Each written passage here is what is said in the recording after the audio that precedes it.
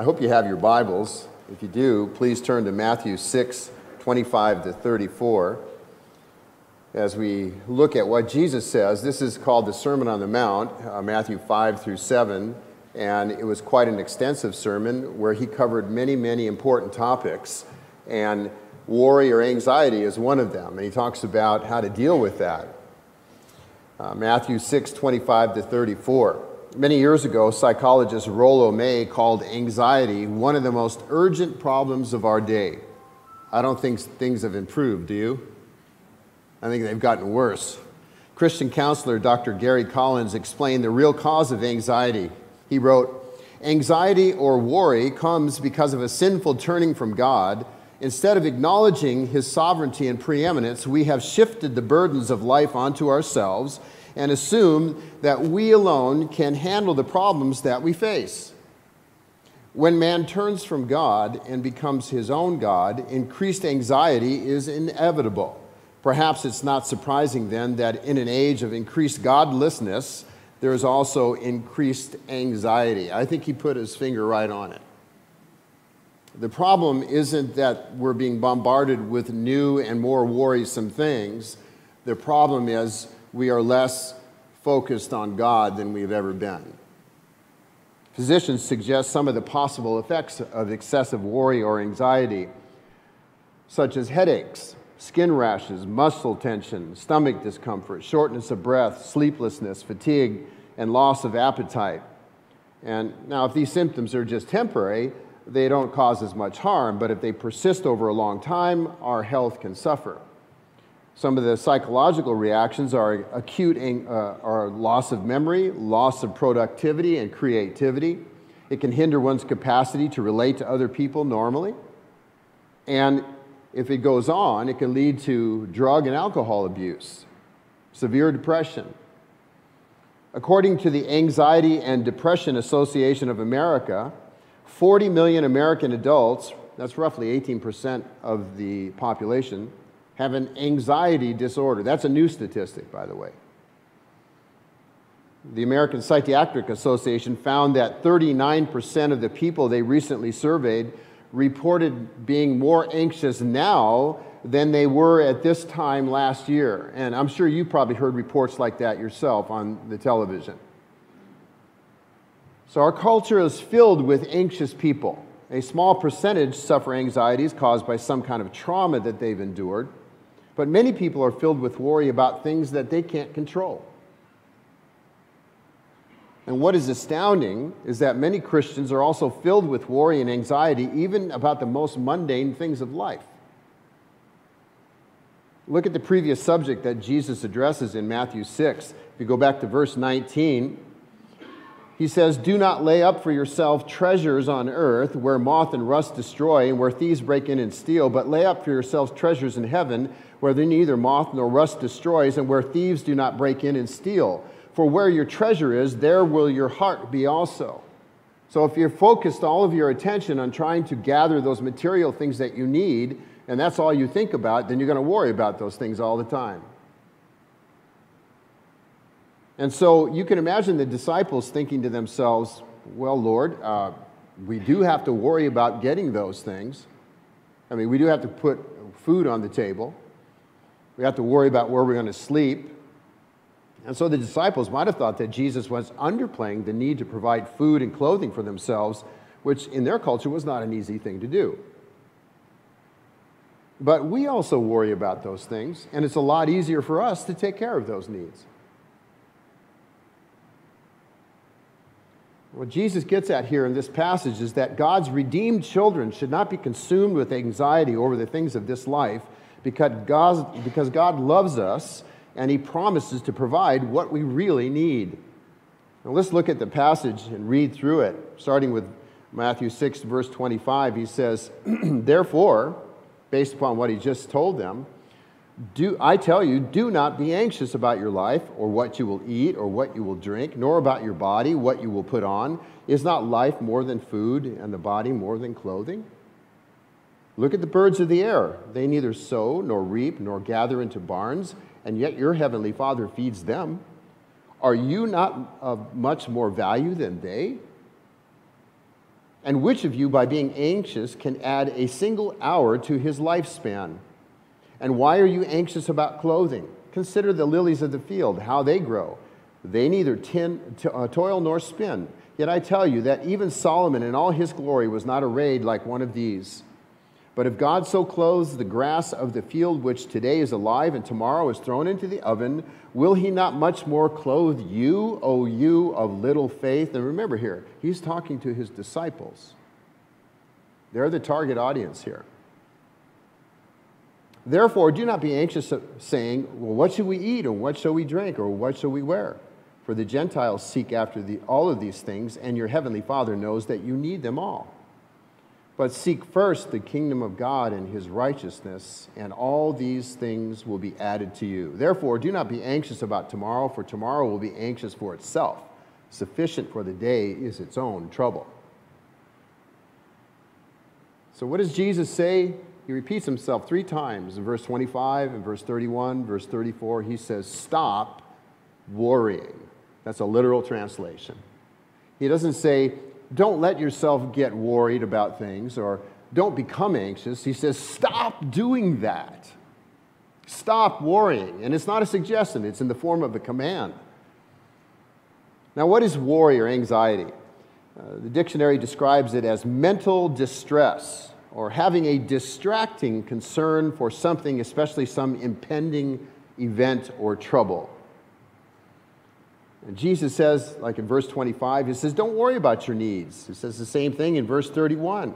I tell you, don't be anxious about your life, what you'll eat or what you will drink, nor about your body, what you will put on. Don't be anxious about that. Verse 31, he says, stop being anxious. Stop being anxious about all of those things, like what do we eat, what shall we drink, what shall we wear. Most of us have been anxious at one time or another about being able to provide the necessities of life, like food or clothing, whether or not we'll have a job tomorrow, or whether or not we'll be able to obtain those things that are necessary to take care of our family. So it's a common human occurrence, isn't it? Whatever it is in life that we need, we can find a way to worry about it. Some of us, like myself, wake up in the middle of the night at 2 or 3 in the morning and worry about it, which is bad for your sleep clock, or whatever they call that. Now, I'm going to tell you a remedy for that later on. So Jesus gives us a remedy in here, too. Jesus says, stop fretting about those things. He's not saying, by the way, that we shouldn't work to provide these things for ourselves. He's not saying that we shouldn't go out and work and earn a living so that we can put food on the table. The Bible tells us to work to provide the necessities of life, but Jesus says don't worry about them. A believer ought to have confidence in God's love and his desire and power to provide us with the necessities of life. He says in verse 34, don't worry about the future. That's something a lot of people are worrying about right now, right? Will I survive this virus? Will our country survive the crisis that it's in right now? I mean, we can make up all kinds of things to worry about. Look at verse 34. He says, do not be anxious about tomorrow, because tomorrow will be anxious for itself. Sufficient for the day is its own trouble. Don't waste your time about things you have no control over. There's enough trouble today to worry about. It's amazing how preoccupied we can get about what might happen tomorrow. Now, you don't need to raise your hand, but how often have you been wrong in predicting what might happen in the future in your life? Like most of the time? Again, Jesus is not saying we shouldn't plan for the future or provide for the future when it's in our means to do so. As a matter of fact, Scripture says you're irresponsible if you don't do that. But we cannot control the future. We plan and provide sensibly based upon what we've seen happen in the past. We try to plan for the future so that others don't have to take care of us. But he says, don't waste today worrying about tomorrow. Otherwise, you'll never enjoy life. Like Jesus says, we have enough trouble today to take care of. Don't worry about the things that you don't have any control over.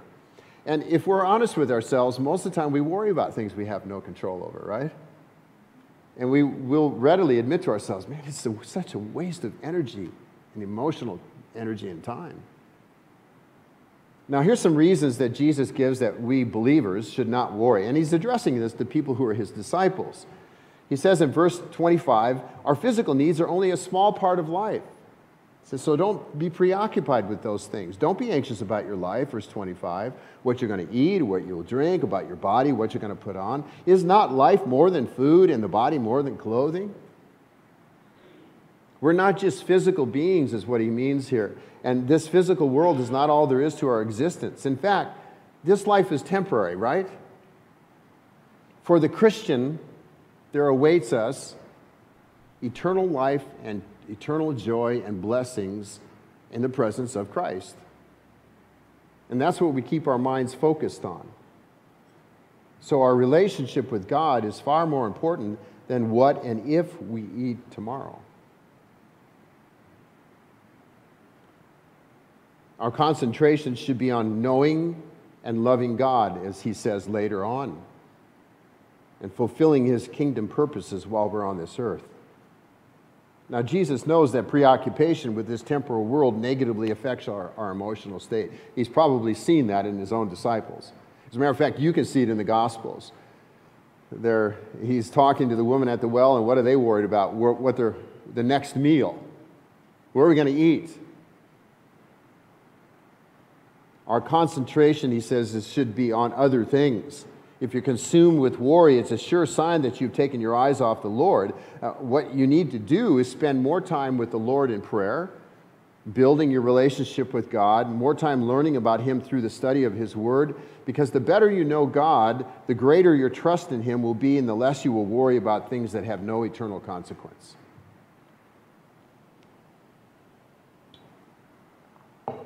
Now look at verse 26.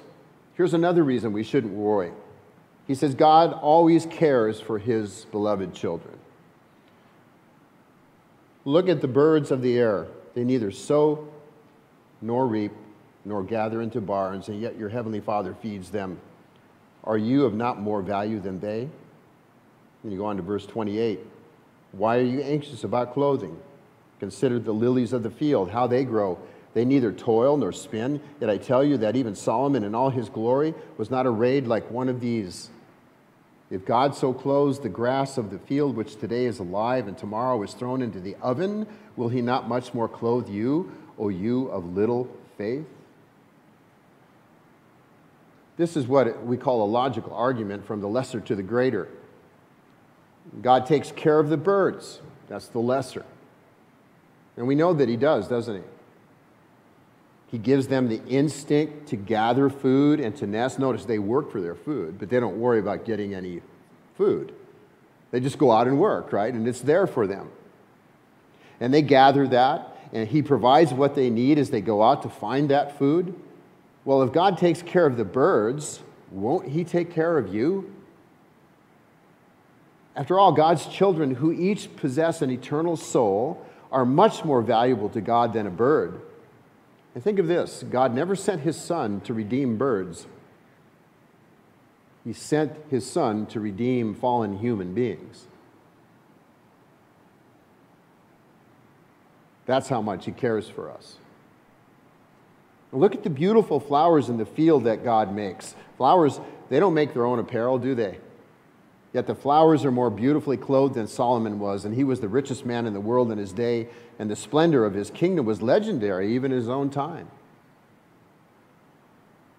Jesus says, look, if God puts such a beautiful dressing on the grass of the field, which is only here today and then is fuel for the bread oven tomorrow, will he not see to it that his redeemed children are clothed?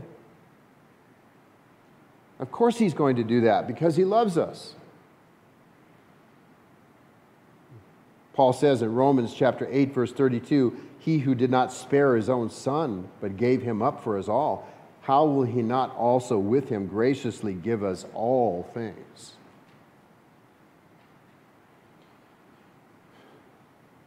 And probably the most important thing that the Lord says here is in verse 30. He says, worry shows a lack of faith in the Lord. Worry shows a lack of faith in God. Oh, you of little faith. Why are you worrying so much about these things? If you wonder whether or not God is going to take care of you, and you doubt whether he can do that, then you don't know God very well. You don't understand his nature. I'm not saying you're not saved. You may very well be redeemed. You just don't know what Scripture says about the nature of God. What's the remedy for that? Study Scripture. Immerse yourself in the Word of God, which is his gift to us, and get to know him and his attributes and how much he loves us. You need to correct that deficiency if you don't understand the nature of God by studying his Word. Immerse yourself in that. I think many Christians have a kind of, a kind of deistic view of God, I would say. Deism, the extreme form it is the belief that though God exists, he's uninterested in the details of our lives. Some deists, the more extreme form of these, a couple hundred years ago, believe that God created the universe and then he left it alone to run by itself with no involvement or interest from him. You know, it's kind of like winding up a clock, and well, some of you don't know about winding clocks. Everything's digital now, but in the old days, we had alarm clocks that you wound up, and like he just wound up the universe and walked away from it. But that's not the God of Scripture. The Bible says that God cares about you and the details of your life. That's why the Apostle Peter urges us to cast all of our anxieties on him, because he cares for us. Jesus puts it another way in the Gospels. He says, he knows every hair in your head. Every sparrow in the sky, he knows who they are. He's not only capable of knowing the details of our life, he is interested in the details of our life. So if we worry about everything in life, Jesus says our faith is too small. It needs to be built. You need to build it up by getting to know God better, studying his Word. Then you'll see how much God cares for you. The more you pray, the more you see God answer prayer, and the more you trust in him, and you develop an understanding of his power and his desire to meet your needs. I have to say I'm surprised at how much fear I've heard Christians express over the COVID pandemic and the remote possibility that we might contract a life-threatening disease. Folks, there's a lot of things in this life that can kill us. Right? I mean, we probably have a higher chance of getting in an automobile accident that might be fatal going home from church today than we do getting this disease that might kill us. We might get it, but chances of dying from it are pretty slim unless you have some sort of serious physical problem. But man, I mean, we've sure let the news media scare us. Now, I understand when lost people are scared like that, but Christians shouldn't be that way. God is in control of my life. He has my days numbered. We need to trust him. We don't want to take unnecessary risks and test God, but on the other hand, we need to trust him and not worry about things so much. Maybe many Christians in America, I'm speaking of, are just ignorant of what the Bible teaches regarding this life and God's attributes and his wise providential care over our lives. Maybe this is a test that God has allowed us to go through to help us examine our trust in him. How much do we trust him? And we need to heed what the Lord says here. Worry is a waste of time and energy, Jesus says, verse 27. He says, which of you, by being anxious, can add a single hour to his lifespan? Some of your translations may say a single cubit to his life or lifespan. The phrase could be translated a couple of different ways. It could be understood as adding to your stature, your height, or adding to the length of your life. More likely, it's the second that he's getting at here. And this really is the central issue. If we worry about things all the time, we're just wasting time and energy. We can't add any length to our lives by worrying about things. We can't produce job security by worry. We can't put food on the table by worry. We can't solve any of the problems of our life by worrying about them. In fact, worrying too much can cause us more problems. Henry Mayo said, "I never met a man who worked himself to death, but I sure met a lot who worried themselves to death." And Jesus, in kind of a mild reproof or rebuke to his disciples, says, look, worry is something the godless pagans do. Don't you do that. Look at verse 31. He says, don't be anxious saying, what shall we eat, what shall we drink, or what shall we wear? In verse 32, the Gentiles, they seek after all these things. And your heavenly Father knows that you need them all. Don't be like them. The Gentiles he's referring to were pagans who worshiped false gods they believed to be capricious, even cruel. If you've read any Greek mythology, you know about this. And so the Gentiles believed in these kinds of gods, and they'd perform all kinds of rituals to appease them. Yet Paul told the pagan Lystrans that the true God even bestows blessings on those who don't know him. Acts 14, verse 17, he says, God did not leave himself without witness, for he did good by giving you rains from heaven and fruitful seasons, satisfying your hearts with food and gladness. You ever think about the fact that food tastes good? Doesn't taste like cardboard? It could be just as nutritious, right? But God made it so it has a flavor and gave you the ability to taste it. That's a blessing from God that's bestowed not just upon believers, but upon every human being. God is a good God. In our day, an evolutionary mindset has produced a self-centered, materialistic, pessimistic society that's void of peace. I mean, after all, if people believe there's no God, or if they believe that God is really uninterested in this world and in their lives, it's only logical for them to worry about a lot of things, especially those things beyond human control. So a faulty view of God and his word produces a lot of worry about the challenges of life. And so there is a remedy for that. Know God better, know what he says. Understand his word. Seek to know what he says in his word. Jesus says that God not only exists, he is a loving and compassionate Father who provides for his own redeemed children. In Christ, the Son of God is your Savior, and he's your Lord, and then God the Father promises to take care of you because of that. So what is the remedy for worry? He says in verse 33, seek first the kingdom of God and his righteousness, and then all these things will be added to you. What does he mean by that? First of all, make knowing God the priority of your life. Do you know Christ is your Savior? If you don't have that taken care of, that's where you need to start. You need to belong to God's family. And you do that by placing your whole trust and faith in Jesus Christ and the work he did on the cross to pay for our sins. Know God. That's the priority of your life. Not work, not earn, know. Know him by faith in Christ. Be more concerned with spiritual issues instead of spending all of your time seeking money and things and then worry about whether you're going to have enough. Somebody asked a very, very wealthy man one time, it was an interview on television many decades ago. This man was what we would call extremely rich. And he said, how much money is enough? And he said, just a little more. Now, he wasn't saying that's how he thought. He was saying, don't seek it. It's never enough. Seek God's kingdom first. That means we should be concerned that we're a part of God's kingdom by faith in Jesus Christ. Are you redeemed? Do you know Christ as your Savior? That's the first priority right there. And then we ought to be, if we know Christ as our Savior, we ought to be working to help increase the kingdom by sharing the gospel with the lost folks around us. This is what the church is all about.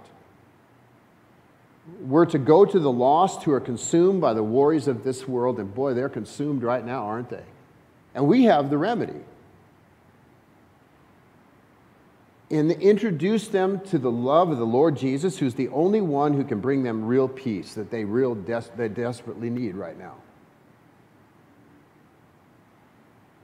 So a Christian should be more concerned with the eternal business of the kingdom of God and less concerned with the temporal business and concerns of this world. And then he says, seek the righteousness of God. It's really two ways of saying the same thing. Seek the kingdom of God, seek the righteousness of God. Seek after the righteousness of God which comes only through faith in Christ. Then once you're justified by faith in Christ, which Brian talked about last week, live according to the principles of God's word by the power of the Holy Spirit. Don't let the material things of this world consume your life and your thoughts and your time. Be consumed with God and His will and His righteousness and His people. Let God deal with those things that you have no control over. There's a lot of things in life we have no control over, right? Jesus says, let God worry about those things. Now, Jesus doesn't promise that our lives on this earth are going to be free from hardship and trouble. I don't find that anywhere in Scripture. That's not a New Testament concept. In fact, He frequently taught His disciples to expect tribulation in this world. John 16:33, in His upper room discourse to His disciples, He said, I have said these things to you, that in me you may have peace. If you're in me and you know me by faith, you can have peace. In the world, you will have tribulation. Not you might, but you will have tribulation.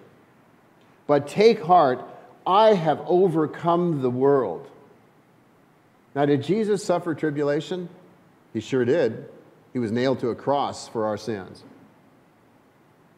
But He overcame, didn't He? And because He overcame, we overcome.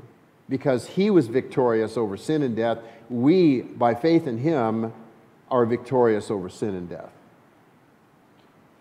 The temporary troubles of this world are small in comparison to the eternal blessings we have in Christ. So part of this is having the right perspective, a biblical perspective of life, right? Sure, we could catch a disease, we could contract cancer, we could get in an accident, have a heart attack. There's so many things that can take us out of this life. But so what? I know where I'm going.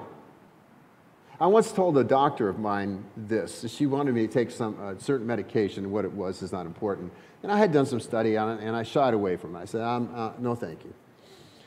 And because it had too many serious side effects. And so I basically told her I'll take my chances.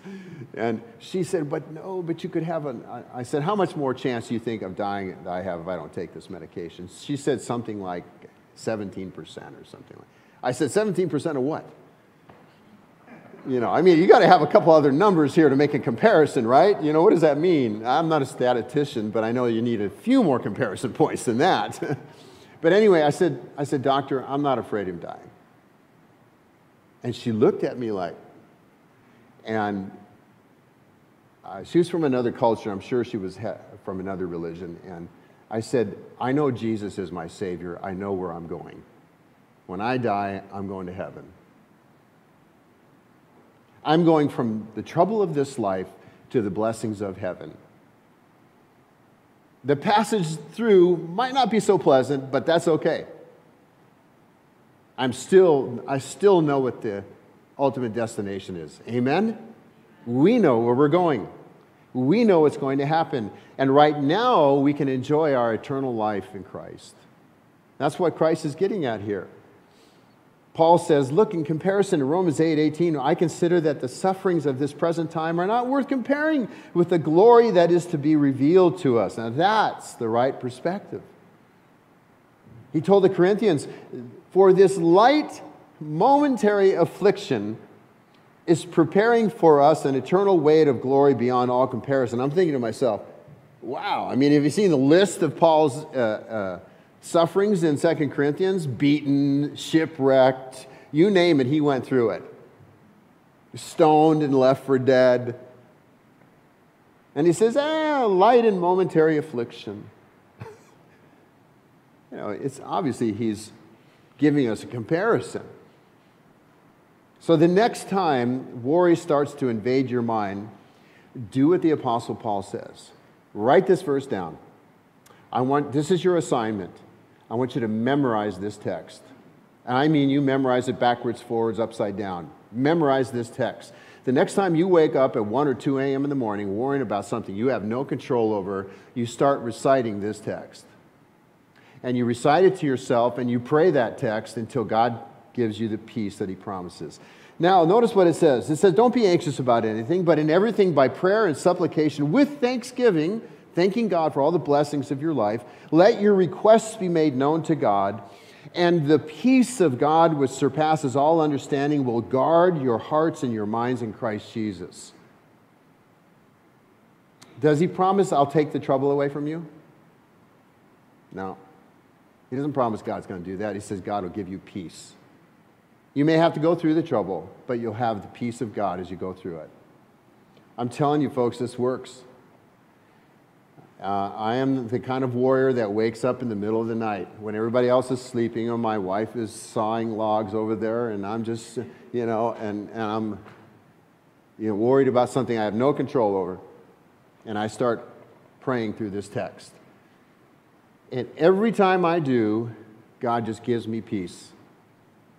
I realize, man, I shouldn't be worrying about this stuff. God is in control. What's the worst that can happen to me? I'm not going to lose my salvation. I'm still going to heaven. We've got to have some perspective in life. Amen? Stop worrying about everything. Let's stop listening to the news media all the time. You know what their goal is? Not to tell us the truth. It's to get us to click.